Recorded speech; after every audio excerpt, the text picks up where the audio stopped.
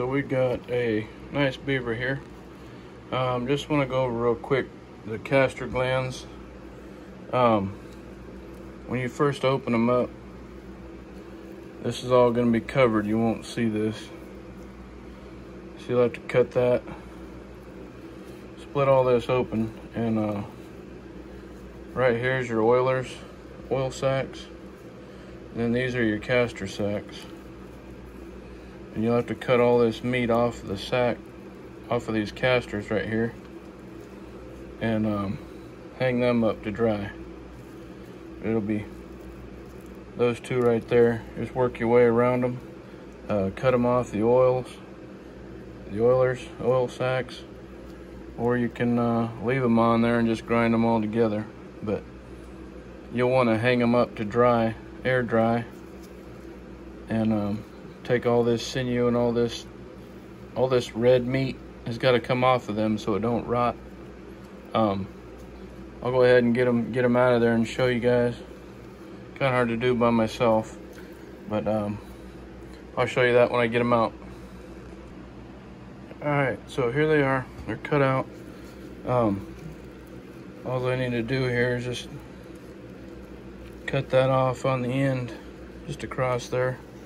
You'll have your sacs. I pulled all the skin off.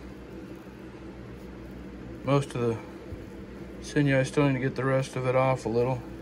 I did rip this one open a little. Me personally, I'm not going to worry about it because I'm using these for myself. I'm not selling them. I would imagine a buyer would probably still take them. You might just get, you're going to lose some on the drying process, but I'm keeping it anyways for me, so I'm not sweating it because they're going to get ground up anyways. But you just take and cut that off right there and hang them to dry. And then here's your oil sacs right here, one on each side for your castor oil. And that is it. Get ready to skin this dude. Later. Alright, so we got them cut out. One thing I forgot to add was hang them up to dry. Dry in about 55 to 60 degrees.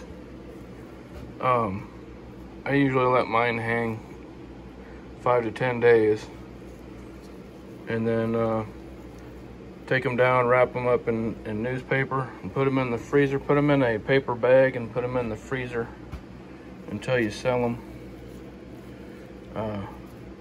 That's it. That's all I need to add. Later.